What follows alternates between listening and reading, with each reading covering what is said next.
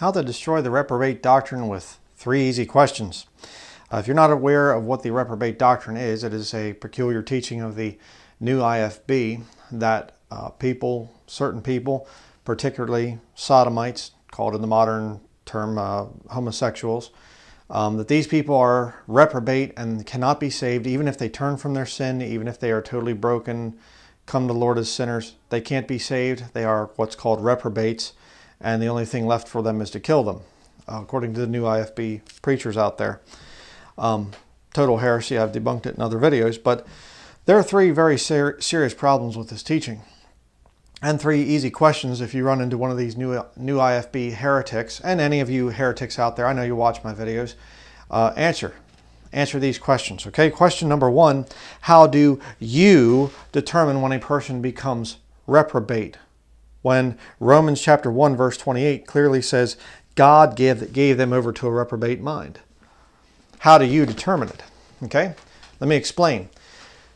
Some young person going to high school and they're messed up because of gender confusion. Women in this country and most countries have been dressing like men for the last nearly 100 years. And you have young women that are confused. And they dress like boys, basically. Pants and shirts and whatever else, and just like a boy dresses. And they're confused. Or you have young men that aren't raised with a father and they get confused about things and whatever else. Have they been given over to a reprobate mind if they just act like they're a sodomite, a homosexual, and yet they never commit an act and later on they turn from it? Were they given over to a reprobate mind, or did they have to physically commit the act? What if they commit it when they're drunk or high on drugs or on prescription medication, another form of drugs, even worse than street drugs in many cases? They're not in their right mind. They're not really sure what they're doing. They wake up and they say, oh no, what did I do here? I was at some party and some bad things happened there and I didn't even know what I did. They committed the act, physical act. Have they been given over to a reprobate mind?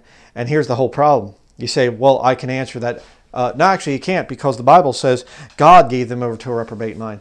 So how does a church or church leaders determine when somebody has been given over to a reprobate mind when the scriptures clearly say it's God that gives them over to a reprobate mind? God makes the decision when they're finally reprobate. That's question number 1. Question number 2, what about anyone who receives pleasure from people that have been given over to a reprobate mind? Like pornography. Somebody's looking at pornography, sodomite pornography, 2 lesbians together, very popular among men who get into pornography. They'll look at 2 women together. Romans chapter 1, verse 32 says, who knowing the judgment of God that they which commit such things are worthy of death, not only do the same, but have pleasure in them that do them. Funny, because the big film producer for the new IFB is Paul Wittenberger, who works for Hollywood. He's making films for the new IFB and making films for Hollywood at the same time, working in the film crew and everything else there. He's not the producer or something, I realize that. He produces videos for Framing the World as his film company name. And yet, he worked for a lesbian film. What do you do with that? Wouldn't he be guilty of violating Romans 1:32? So no, he didn't get any pleasure. He just got a paycheck. Okay, yeah. But what about the men in the new IFB system that have actually looked at sodomite porn? Men and men, or women and women, or women that looked at men and men, or whatever else. What about them? Have they been given over to a reprobate mind? But here's the good one. Question number 3.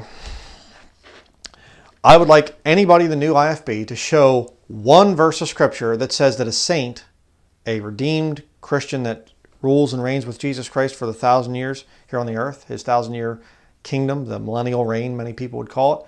Show me 1 verse that says a saint is going to put anyone to death. You say, well, saints execute judgment. Yeah, it doesn't say that they kill anybody. But there's an even bigger problem there, you see.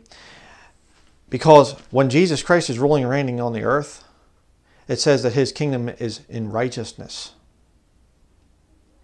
The devil's bound and cast into the bottomless pit for 1,000 years.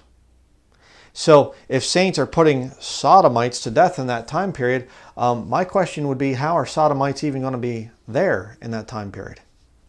How is sodomy even going to be there in that time period? New IFB people are saying, when we get a righteous government, we're going to put sodomites to death. Okay, when's that going to happen? Show me any verses of Scripture that say that that's going to happen. I mean, for any kind of offense or anything, show me one verse of Scripture in the entire Bible that says that saints in that 1,000-year reign are going to put anybody to death for any reason. And why would there be sodomites there when the devil's bound and put in the bottomless pit? And Jesus Christ is ruling and reigning on the earth, and his saints are ruling and reigning with him. You see, the reprobate doctrine is a papal doctrine. It's somebody that's been given over to this reprobate mind. They're a heretic. You don't even have to have any sympathy for them anymore. You can execute them. And it will come in the future, but it's not going to be because the Bible says that Christians are going to do this stuff.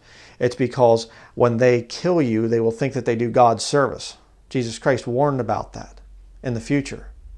That there are people that are going to come and they're going to be saying, we're doing God's service by executing these heretics, these reprobates that can't be saved. You see, what the new IFB is it's a branch of the Antichrist church system that's going to be coming.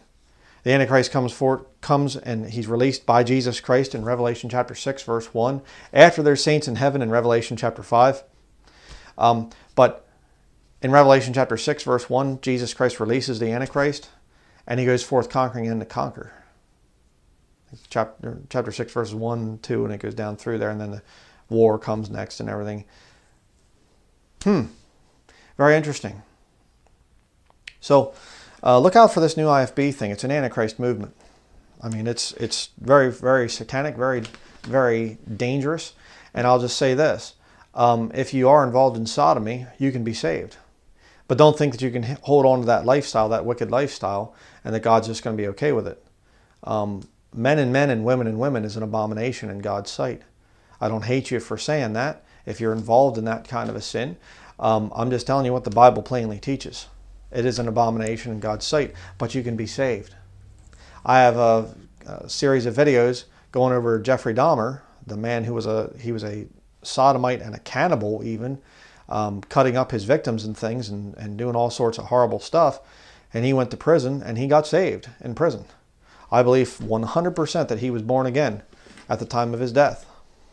And he was church going, by the way, too, back when he was doing the wicked things that he was in of his past. He'd go to church, take his victims to church sometimes before he'd kill them.